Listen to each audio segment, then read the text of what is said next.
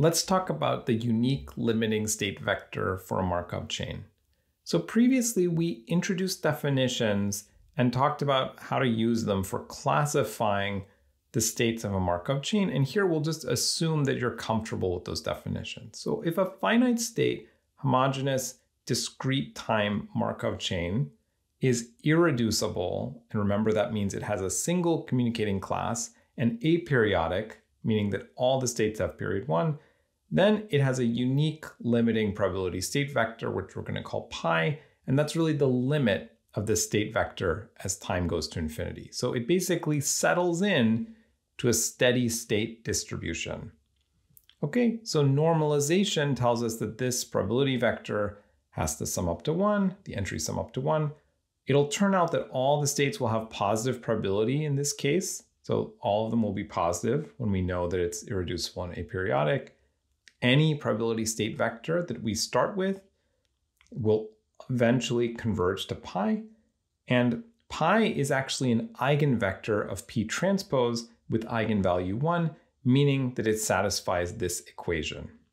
Okay, and we can use this equation along with normalization to get a system of k equations, okay? So a linear system of k equations that we can solve for the k variables that we're interested in this limiting distribution.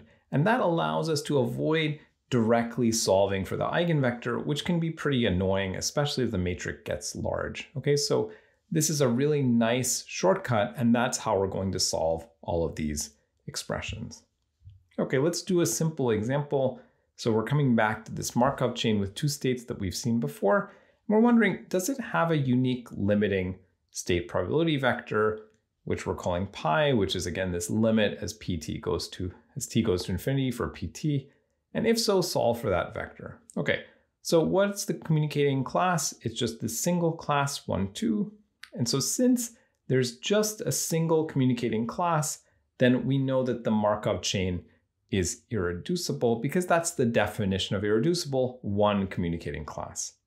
The period of this class is 1, since there's a cycle of length 1, right? So you could look, 1 goes to itself. And so the Markup chain is aperiodic because this class has period 1. So since the chain is irreducible and aperiodic, it has a unique limit, which we call pi vector.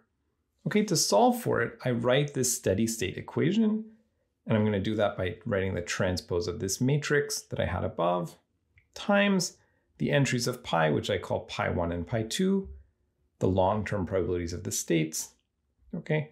And that has to be equal to pi 1, pi 2, because basically once I settle into this limit, it's just going to stay in that distribution forever. Okay, so I know that when I multiply it by p transpose, it's not going to affect the distribution, so I can use that fact to solve for what pi should be. So from this, I'm going to get two equations. I get a fifth pi 1 plus 3/5 pi 2 equals pi 1, and 4/5 pi 1 plus 2/5 pi 2 is equal to pi 2. So I'm going to take this first equation, and it tells me that 3/5 pi 2 equals 4/5 pi 1, meaning that pi 1 is equal to 3/4 pi 2. Okay, and by now what I'm going to do is use normalization, which tells me that the pi j values have to sum to 1. So that tells me pi 1 plus pi 2 here has to sum to 1. And so I'm going to use this and substitute it in for pi 1. And then I'm just going to solve for pi 2. And this is going to tell me pi 2 is 4/7. And then I come back to this equation, it tells me pi 1 is 3/7. Let's do another example. So this one's going to be a little more complicated. I'm going to have 4 states, okay? And I have these arcs. So I have this matrix, which is 0, 1/4, 3/4, and then a bunch of 1s and 0s, okay? So is there a unique limiting state probability vector pi? Okay, so this pi vector. And if so, we're going to again solve for it. So let's go through the same process. How many communicating classes do we have? In this case, there's just one class. So it's 1, 2, 3, 4. Every state is reachable from every other state. So the Markup chain is irreducible. the period of this class is actually going to be the GCD of this cycle of length 2 and this cycle of length 3. So those are two cycles that I have, and the GCD of 2 and 3 is 1. So I see that it's aperiodic. So this is a slightly more complicated example. I can't immediately see through a self cycle that the period is 1. But I get that the Markov chain is irreducible, okay, and aperiodic. And those are the two conditions that I needed to say that this unique limit pi vector exists. Okay, so how am I going to find it? Well, I'm going to take this equation, P transpose pi equals pi. I'm going to transpose my transition matrix. Okay, so I'm taking the transpose here and writing it out. And now what I'm going to do is I'm going to try to relate every value here in this vector to one of the values in the vector. So I'm going to pick a value for which it's easy to relate each other value to it. Okay, so let's see how that works. So here, I'm going to start with this second row. I'm going to say a fourth pi 1 equals pi 2. That tells me that pi 2 can be written in terms of pi 1 with this factor of 1/4. So now the game is I'm going to try to connect all the other values, pi 3 and pi 4, back to pi 1. Okay, so here I have 3/4 pi 1 is equal to pi 3. So I'm done with that. And here I have pi 3 is equal to pi 4. That's not yet in terms of pi 1. So I substitute this back in and I get 3/4 pi 1 is equal to pi 4. Okay, and so now I've connected all the values back to pi 1. Okay, so I take the normalization equation, which is that the sum of the pi values has to be equal to 1. In this case, it's pi 1 plus pi 2 plus pi 3 plus pi 4 is equal to 1. And I substitute in terms of pi 1. So I get a fourth pi 1 for this, right? So I got that from this orange expression, 3/4 pi 1 for this from the purple expression, and 3/4 pi 1 for pi 4 from the red expression. So that lets me solve for pi 1. So it tells me pi 1 has to be equal to 4/11.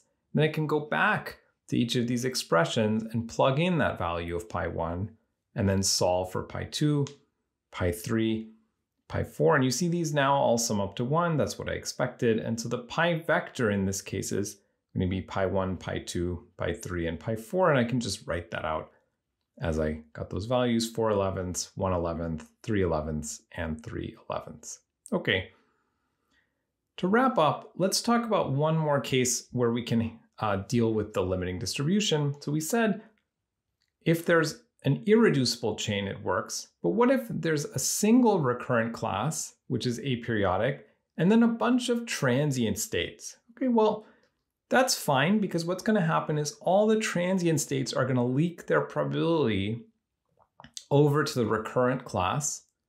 So they're eventually going to have probability 0, and then that recurrent class will just behave like an irreducible chain on its own, forgetting about the transient states.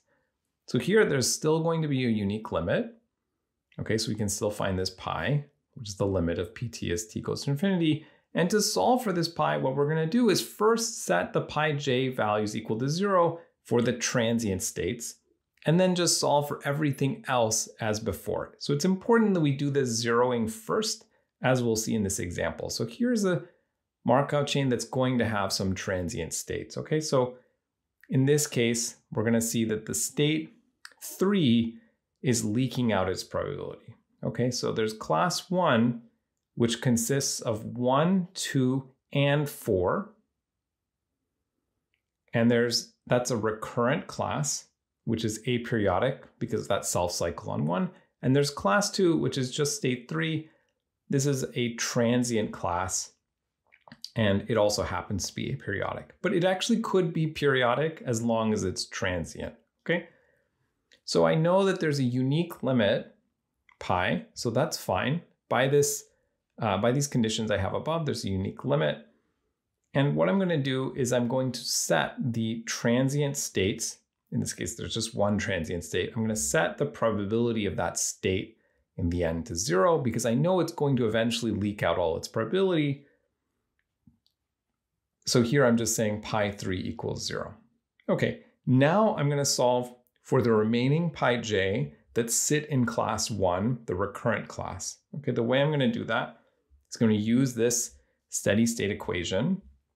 I'm going to write the transpose of the transition matrix. So this I can just work out by looking at this diagram.